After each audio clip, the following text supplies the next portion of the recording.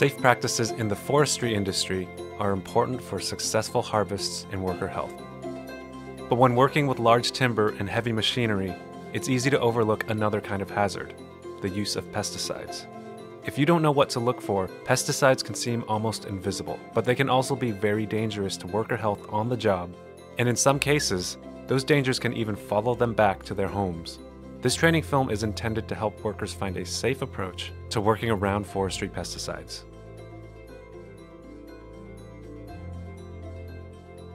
There are two groups of forestry employees who should be aware of potential pesticide exposure. Handlers are those who mix, load, apply, or work with pesticides or with application equipment. Workers are those who perform activities like planting trees, falling timber, setting chokers, changing roads, or cruising timber, or otherwise support the production of the forest crop where pesticides have been used. This training is for workers.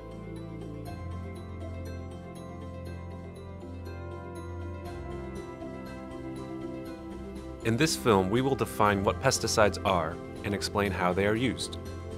We will then discuss pesticide exposure. We will share practices that will help prevent exposure and increase safety. We'll also discuss the Worker Protection Standard, or WPS, that forestry operators are required to follow.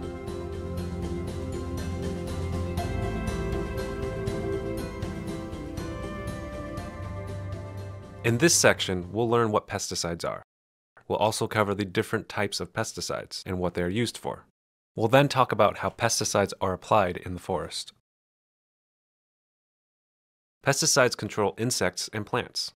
They can also hurt you if you are accidentally exposed. Pesticides covered by the Worker Protection Standard include herbicides, insecticides, and fungicides. Of these, herbicides are used most frequently in forestry. Herbicides control non-desirable shrubs and trees. Logged forest land is required to be replanted, and herbicides are used to ensure that the desired species can thrive there. Invasive plants and weeds can also prevent healthy forest regrowth. Insecticides are applied to control insects. Pesticides are usually applied in the forest in one of three ways: aerial spraying, hack and squirt, and backpack spraying. Aerial spraying is done from airplanes or helicopters to cover large areas. Rules are established around weather and protecting non-target resources such as wetlands and lakes. The hack and squirt method is also common. It is also known as bark injection. A handler hacks a small cut into the non-desirable tree and squirts herbicide solution into the cut. A sharp blade and common spray bottle are typically used in this process. Backpack spraying takes place around newly planted trees. Pesticides sprayed from backpacks usually only cover portions of a plantation in spots or strips. In all cases, pesticides can only be applied by trained handlers. Employers can't require or allow workers to mix, load, or apply pesticides without handler training.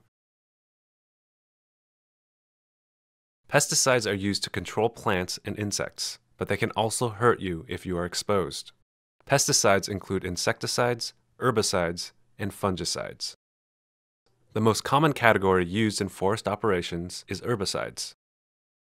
Three common ways to apply pesticides are aerial application, hack and squirt, and backpack spraying. In this section, we'll show where and how exposure can occur and discuss how pesticides can get into your body. We'll then highlight several scenarios on dealing with exposure once it has occurred. The first potential hazard is drift from an off-target movement or aerial application. But you don't need to be directly sprayed or see a live application to be exposed to pesticides. Equipment on a landing may have been contaminated by an off-target drift from a nearby application. You also might come in contact with treated foliage and areas on a worksite. Vehicles or crummies that have also transported handlers may have also become contaminated.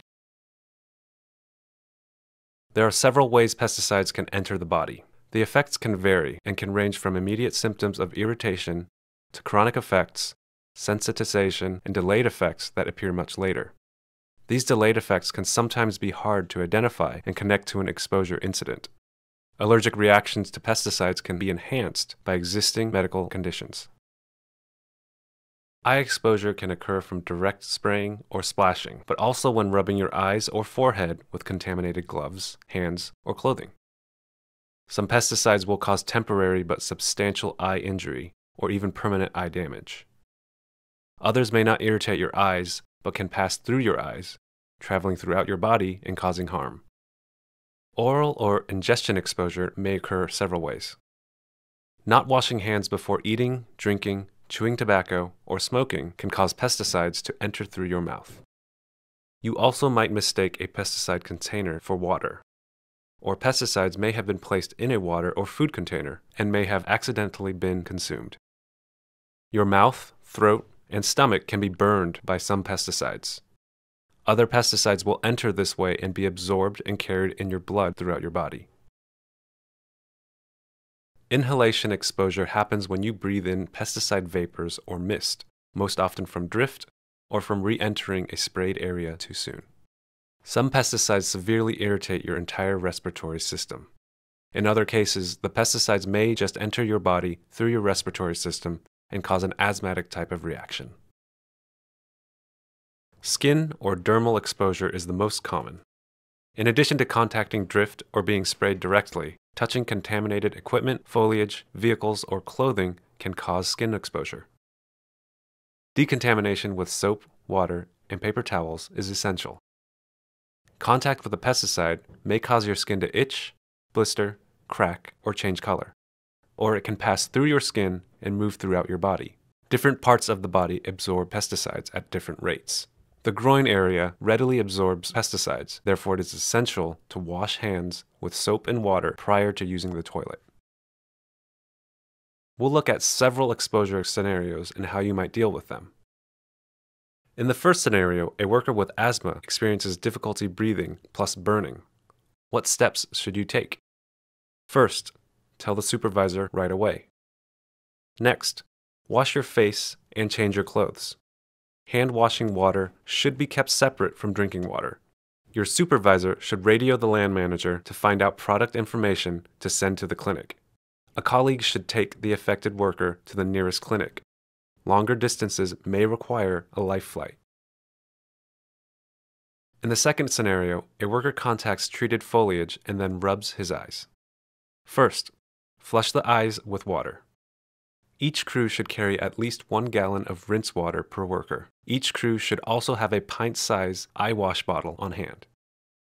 If eyes are still burning, seek medical attention. The supervisor should find out the specific pesticide product to provide to the clinic.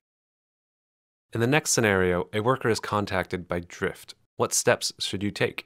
First, change your clothes and wash your face and hands. Don't carry the contaminated clothes inside the vehicle. You may re-expose yourself, your coworkers, or even family members.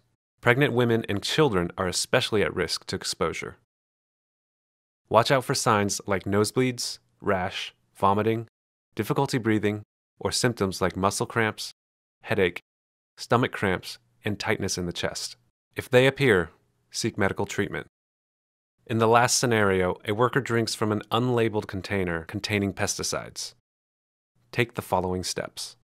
First, contact the supervisor immediately and determine the pesticide information using safety data sheets. Contact poison control and follow their recommended steps. Have a copy of the label sent to the clinic. Transport immediately to medical facilities. Long distances may require a life flight. Exposure to pesticides can occur in a number of ways. From drift or by coming into contact with treated foliage, equipment and clothing, or a contaminated vehicle. Pesticides can enter your body through your eyes, mouth, respiratory system, or skin. Skin exposure is the most common. Others, including your coworkers and family, can be exposed through contamination. Some symptoms of exposure are acute or immediate. You'll notice signs right away. Others can be chronic. You may not notice them right away, and they can even cause permanent effects. Steps in dealing with exposure scenarios include stabilizing the situation by stopping the exposure, decontaminate by washing with soap and water, and change into clean clothes. Apply first aid, notify your supervisor, and seek medical attention if necessary.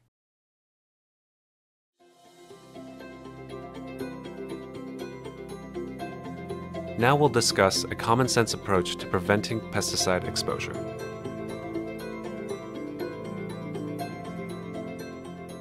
Never store pesticides or other chemicals in an unlabeled container. Never drink from a container that may have been exposed or that is unfamiliar to you. Workers have become seriously ill or have even died from drinking what they thought was water from a container.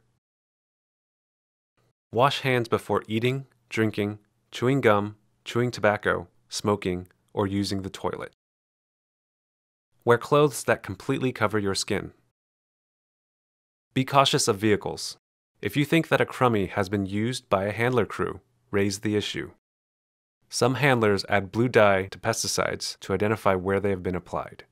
If you see blue dye in a vehicle, don't enter it and notify your supervisor. Pesticide residues can be on your clothing. After working in treated areas, change clothes, shower, and wash hair with shampoo upon arriving home, or, if possible, prior to entering your personal or family vehicle.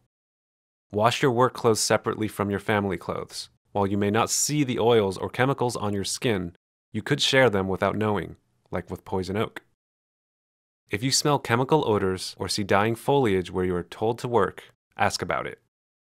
Your supervisor should call and find out the last spray dates and check re-entry times. Do not take pesticide containers home.